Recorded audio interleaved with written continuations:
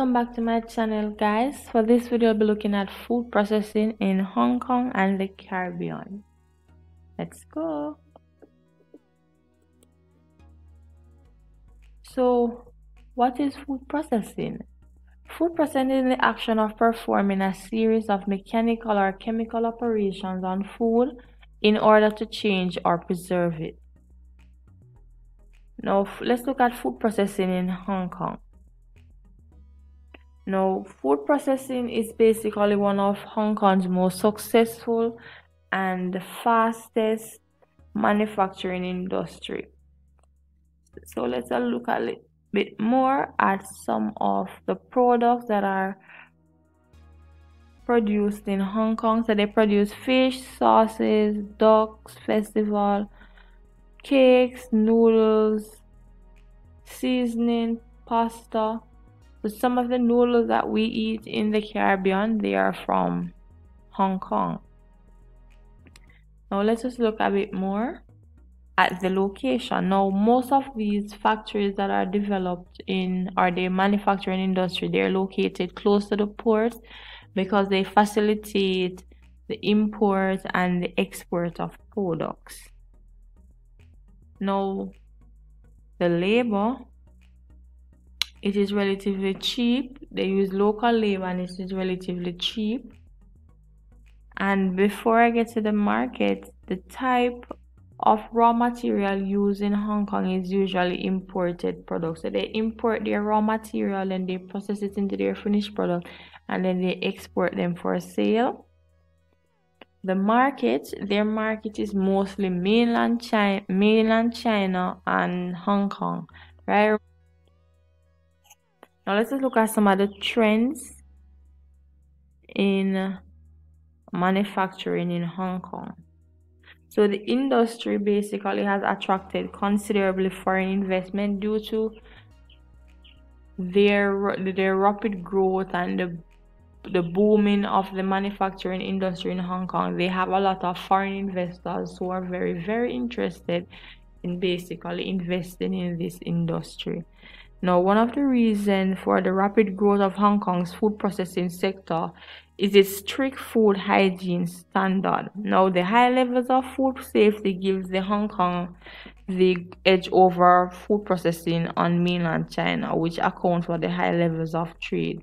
So they have a very strict food hygiene standard that must be followed. So this basically gives them the edge over mainland China as well as other parts of the world. So they have a very good food hygiene standard. Let's look at some of the future challenges. Now, the industry needs to be constantly adapting to changes in the Chinese market. There is an increase in demand for Asian items such as rice, coconut milk, ginger, and curry spices. And there's demand on increase for healthy products such as low cholesterol dairy products as well as low sugar and low salt products.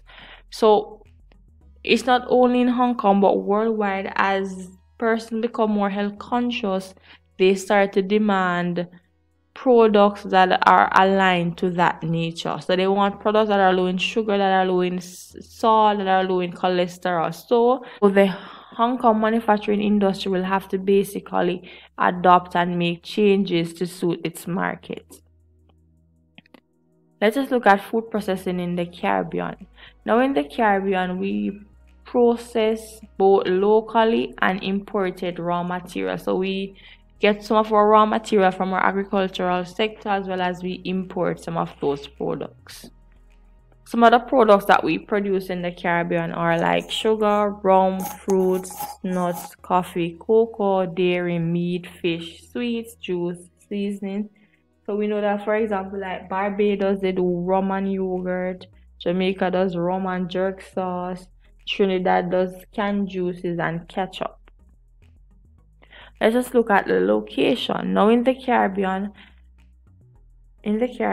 many of our industries are located very close to the crops or the livestock producing area, and some are located close to the seaport. Now the ones located close to the seaports are usually the ones that imports most of their raw materials as well as participate heavily in export.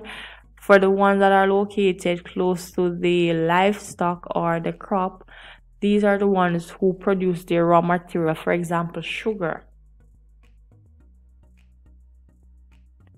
As we talk about the labor is usually local and it is relatively cheap.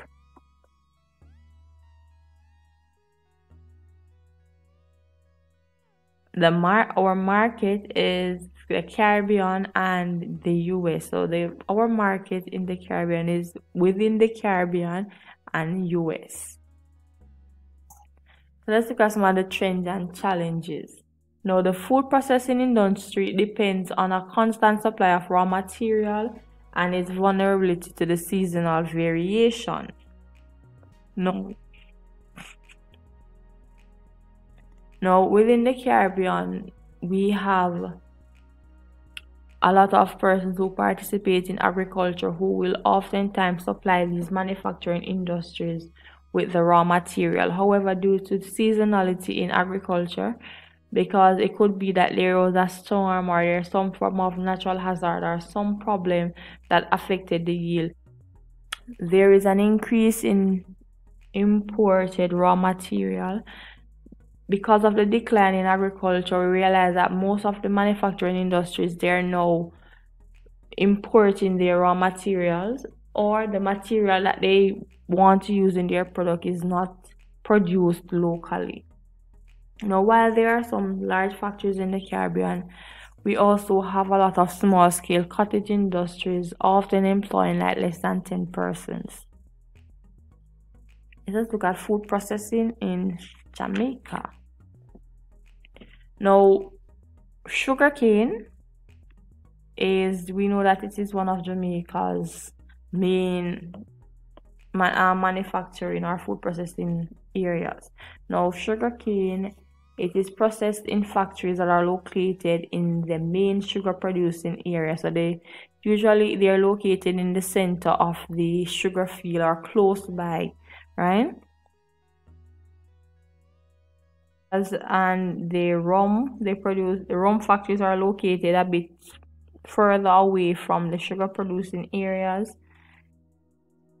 as well as the molasses factories. They are usually extension of the sugar mills and are owned and operated as an end stage in the process. Now we can look at the flour mill, that's another example, and other food processing factories include a flour mill which is concentrated in the Kingston area, and this basically benefits from the urban workforce where a large local market and export opportunity. So it is located in the capital city, and because of the high urbanized rate there's a lot of persons in the Kingston region, so it benefits from the urban workforce. There is also a large local market in that urban area, as well as the opportunity to export. Now with the flour mill, it's JF Mills, they basically import the product and then let us look at food processing in Guyana. Now, food processing in Guyana is concentrated at the coast. Now, in the south of the island of Guyana, there is a large modern meat processing factory at Lethem.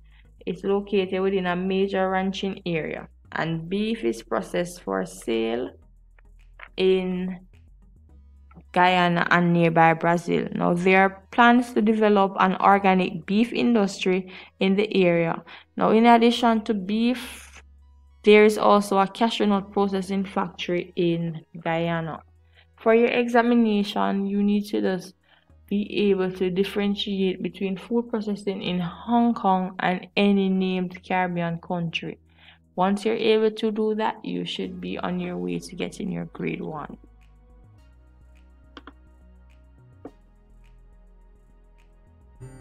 We are at the end of this video.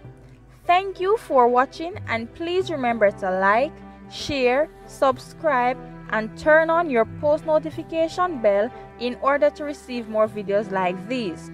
Leave comments below suggesting topics that you would want me to present on. In the comment section below, Comment the name of your school and the territory for a shout out in my next video. Until then, bye.